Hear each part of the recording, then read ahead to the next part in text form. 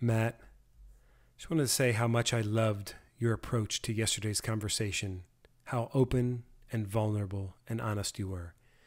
And so in that spirit, I wanted to continue adding to this conversation and hopefully in a meaningful and inspiring way to others. What is an artist? Are we artists because we have dedicated our lives to a passion and have chosen to follow a path where we can make a living doing it? That could be one viewpoint. But I think it's much deeper than that. I think that following the path of a creative, choosing to be an artist, means that you're choosing and are willing to look at the deepest parts of yourself, your light and your shadows. That you recognize that the art of creation is what makes our species so unique. And in fact, that being an artist allows us to tap into the deeper meaning of what human beings are and why we even exist. And that unlike any other species on this planet, we make choices each and every day in how we're going to spend our time, how we want to live our lives, who we want to spend it with, and what effect we want to have on this world. No other animal on this planet lives in that manner. They run by instinct and instinct alone. And while we can also run on instinct, our creative ability is what sets us apart. And so, in that essence, every single human being is an artist, not just those who create art. But that is not always something we teach. And I truly believe that because we do not teach this, many people feel this internal void and they feel alone. What I have always felt and believed was that being an artist is actually an immense responsibility.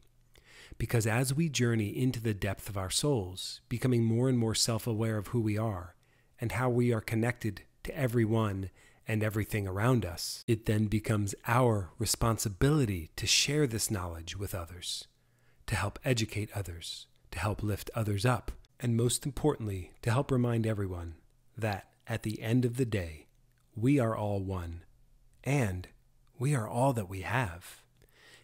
From my experience, many people from the outside see artists as people who decide to paint or play music for a living, and often say things like, "Man, I wish I could do something like that. What a great life."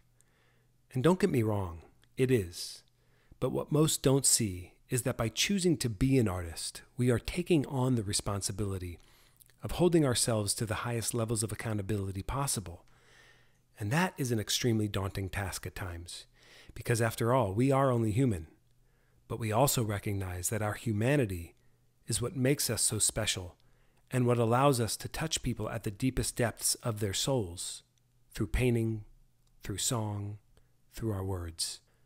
In this unprecedented time of such pain, such chaos, and such confusion, I think it becomes even more important, more of a responsibility of the artist to help lift his or her fellow human being up, to be the light. To any other artist that's listening, I hope we can all realize that we can inspire people to understand that they too are artists, and that every single one of us has the ability to create an environment that allows everyone to shine and operate at the highest level possible. That, to me, is what a true artist embodies. Matt, I too am so grateful for our partnership and our friendship. It has helped me to realize better versions of myself, to communicate more openly and honestly, and more importantly, as we continue to mention, to inspire and remind everyone that community is really all that matters, that we are one, and that by being open and being vulnerable, we can create space for everyone to have honest, truthful conversations and recognize that we can all lift each other up, even in the darkest of times. Matt, thank you for doing this. This was really powerful for me, and I can't tell you how much I appreciated your words and insight. And to anyone that's listening, I hope that we can help inspire you to help inspire others, Because through love and through openness, there's nothing we can't do.